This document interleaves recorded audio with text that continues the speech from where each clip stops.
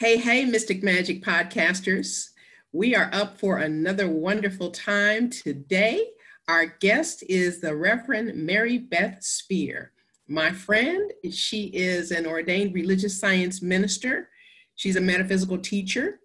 She's a mentor and a writer. She's been a New Thought leader in the human potential movement for 30 years, and she's been focusing on the intersection between science and spirituality.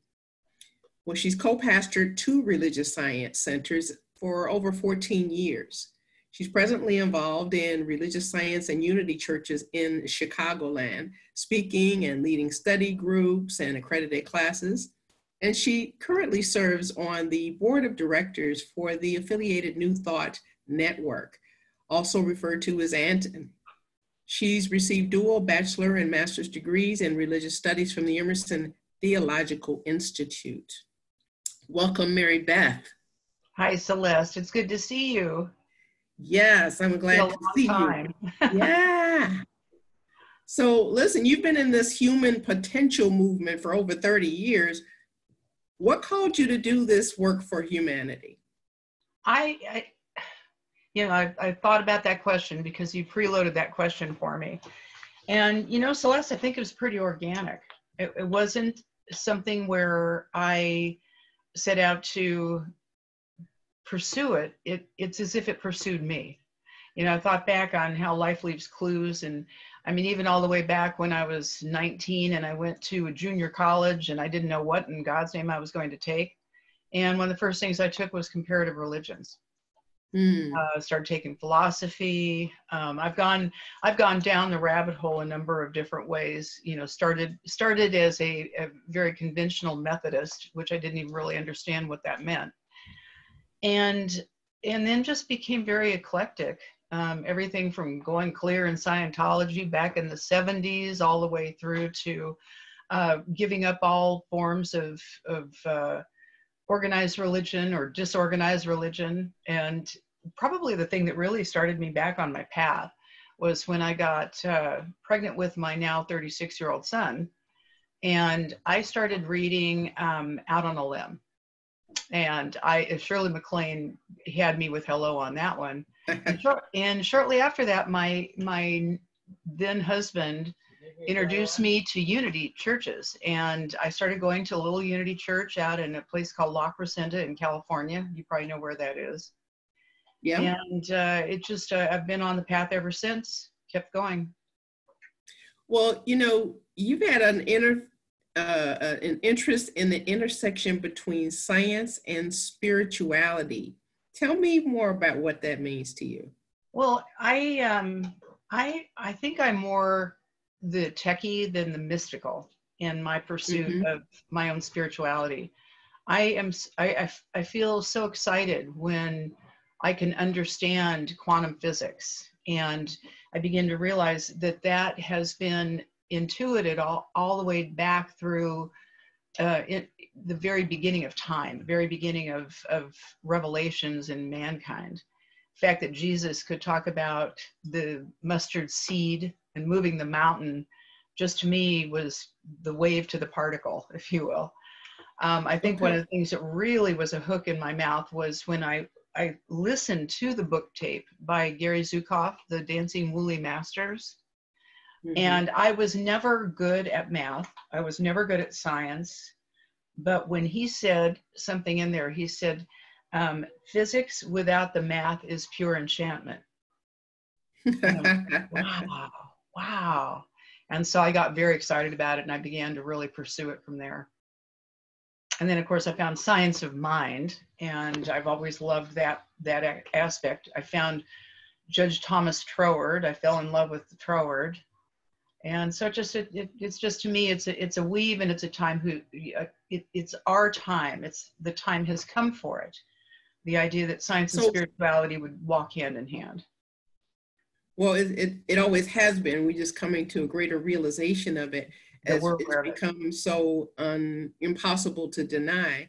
You said you follow Troward, so you're more interested in the law aspect of the science of mind teaching. Would you like to share a little bit more about that? Yeah, I think the reason that I felt so enamored with the law is because of the fact that a law is neutral, that it is not something that moves around. For me, up until the time I got into metaphysics, my God was outside of me, and it was the atypical, the judge, the man with the beard, was always a little pissed off, if you will, a little ticked off at whoever was not in its favor, and it was very capricious, and I couldn't understand that. When I found the law and I began to understand principle and the fact that things don't move around in the law, it's always going to be there. There's ways we can explore law and understand more fully the laws that we are working with, so that they can work for us better because we are more obedient to them and we learn more about it, is very different than the idea that laws change. Right, because you got like spiritual laws and you got physical laws. Mm-hmm. Physical laws like buoyancy and aerodynamics, and spiritual laws like the law of correspondence, the law of cause and effect, and so forth. Now, what is it about teaching metaphysics that you enjoy? Because I learn it as I teach it. If there's any one thing I feel really compelled to do, it's to teach it. I just feel like a fish in water when I'm able to sit and talk to people. One of my favorite modalities of teaching, quite frankly, is to do study group. I've been doing book study groups. I began really understanding a lot of metaphysics and actually did Course in Miracles and several other wonderful books, including studying the book of the Bible, the Revelations, through a wonderful group of women, older women, in fact.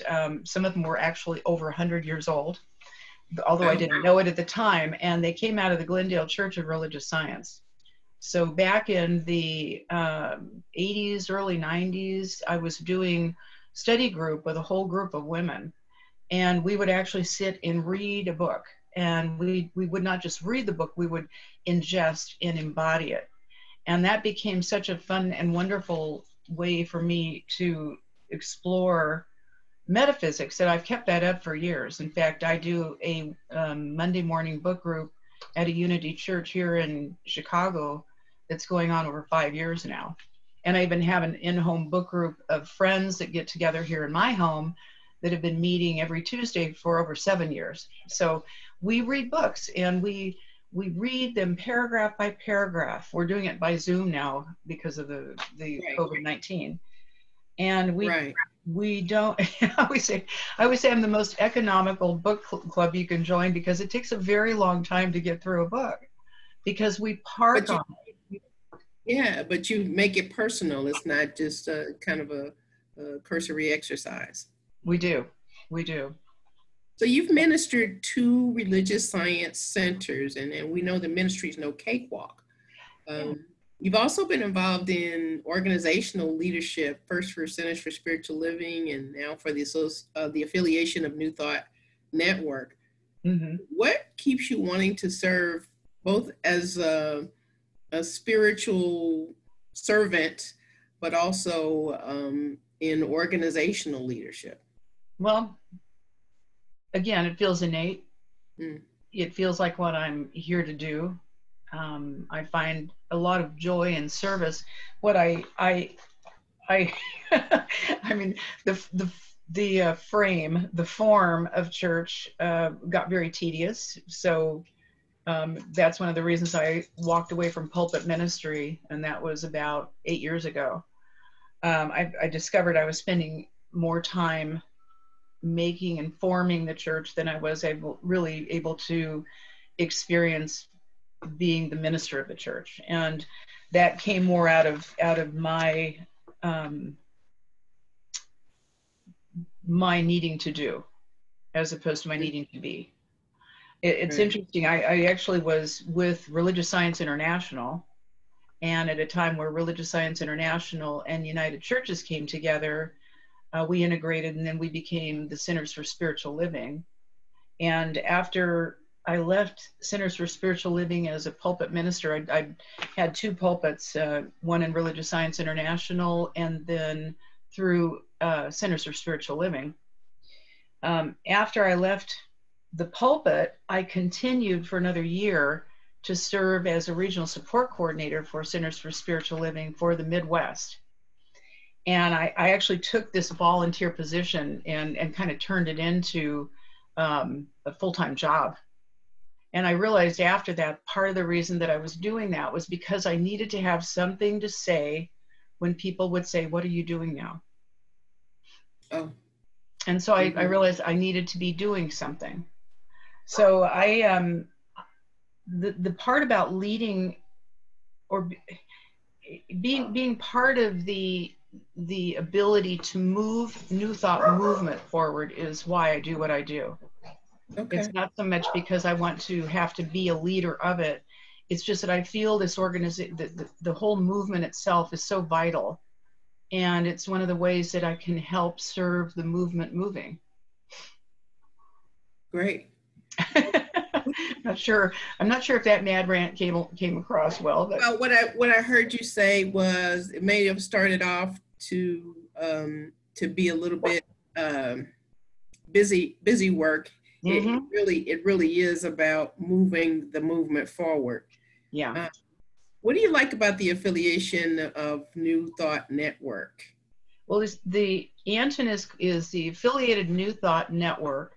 It's an organization that actually was founded in 1992, and its founders, some of them came out of, well, it began really being a religious science organization and teaching the science of mind in a more freer form, perhaps, than the organizations of United or Religious Science International were able to teach it, because both United and Religious Science International had a framework, and the people that came out of Religious Science International and United and formed Anton wanted more freedom of the ability for pastors to be able to be more creative in their teaching, to have more freedom in their ability to be their own authorities in their churches. So back in those days, I still remember being a pastor with RSI, and there was even a little bit of a kind of a smugness amongst us where we thought of them as a no rules club. It was an alternative way to go do what we all were doing, but without the form. I've come to have so much love for Anton, and I first came to know Dr. Angelo Pizzello, who's been a part of Anton for a very long time, and he and his wife, Dr. Stella Pizzello, founded the Emerson Theological Institute. And the Emerson Theological Institute is actually a teaching aspect of Anton, but they're not the same organization. And Angelo has been described as New Thought's uncommon yes. Those who come to Dr. Angie, we call them, those who come to Dr. Angie with the idea of ministry, some form, some new way of doing New Thought, and his answer is, let's make it happen. Mm-hmm. It wasn't, how can we make that you have fit into what we already have created? The first time I ever met the people in Anton was back in, I think it was probably about 2011 or 12, something like that. And I just found them to be the warmest, most loving, open group of people. They just, the cliche, they had me at hello. Well, to be on the board can be pretty intense. It sounds like it might be a little bit more relaxed if you're in an Anton environment. Well, being on the board with it is again, I'm back in the form. But I have to say, with Anton, we've always had a credo that consciousness is the sole authority and love points the way.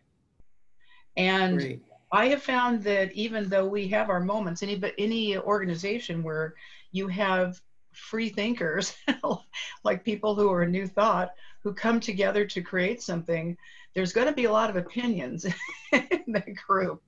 And we're not a board that votes to consensus, although I would say that pretty much just about anything we've ever voted on, we do arrive at that unanimous vote, but not without the work. And the Anton came together, we came together this year and had a board retreat. We meet once a year for a retreat of about 4 days, and we come together face to face. The rest of our meetings are by Zoom.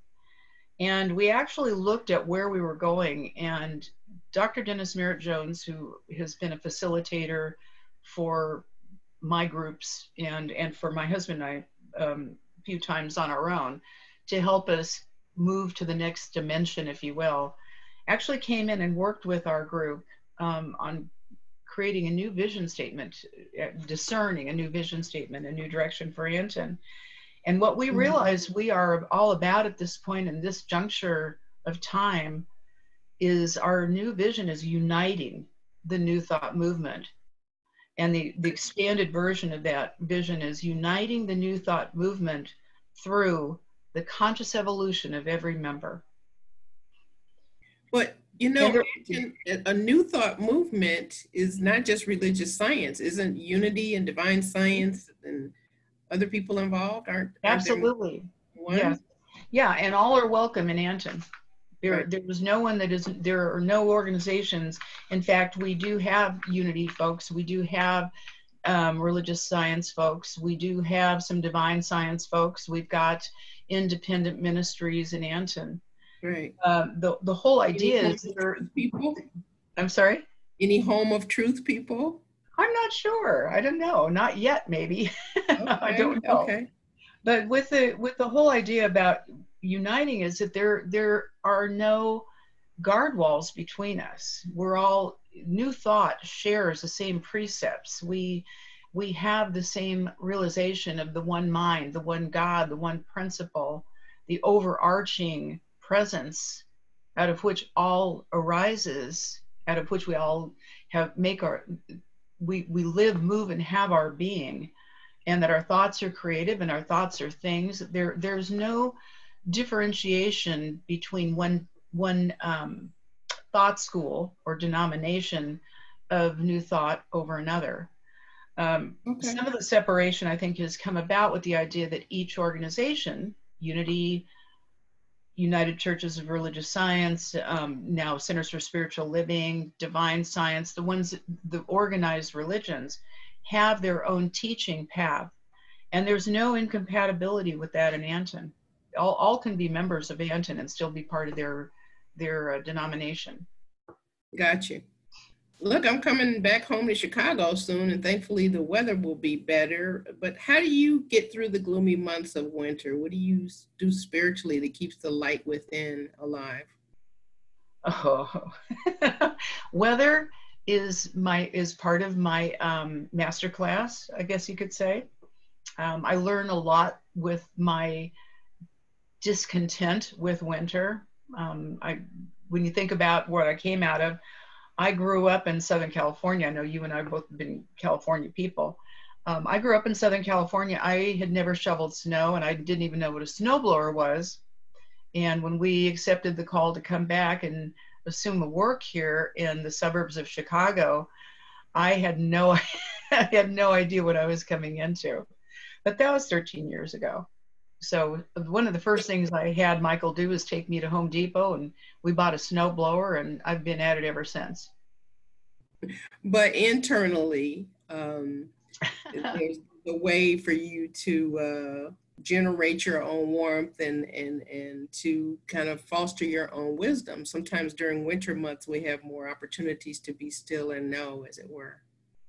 I'm just wondering, are you asking me, so you getting ready for winter again? Or? No, I'm ready to embrace summer. Yeah, I think, for me, there's a lot of sweetness in the winter. I did actually go out and buy one of these happy lamps, or because there was a winter where we really had, a lot of our winters in Chicago, as you well know, are not just cold, they're gloomy. Overcast days blend into overcast days, plus there's short days. So when I am able to really do my work, which I do more work during the winter, probably even than I do during the summer on my consciousness. I like to think of it more as almost like cave time. Winter for me is a time where I can be more introspective. It gives me permission to just sit and read a book, and to just be beyond that, just to sit and think, and to not feel like there's anything I need to go do other than the snow. go move the snow and then come back and sit and think. What would you like our audience to know about what you're doing? Do you want to let us know about the website to Anton, or any particular class or event that's coming up that you want people to attend or look at? Well, Affiliated New Thought Network does have a web or a Facebook for community happenings, and people can go to the Anton Facebook community happenings, and there's a wonderful ever-growing aggregate list of the Zoom classes, the Zoom services that are being done. It's a very, very uplifting Facebook opportunity. You can just fall down into that rabbit hole and come out feeling a lot better for it. There's also a website that we've just been restructuring our website. And the website you can get to just going to newthought.org, and it takes you right into our Anton website, and you can just play around in there and go to the directory and see the wonderful collective, eclectic group of members that we are. Okay. Well, wonderful. I so appreciate you being with me today, my friend. I miss you. I'm looking forward to seeing you in the not too distant future. And I really appreciate your yes and your diligence and your commitment to truth and spirituality. And give my love to Michael and the dogs and everybody else. Well, I'm excited. Celeste, I'm so excited you're coming home. Sweet home, Chicago, right? Are you looking forward to coming home?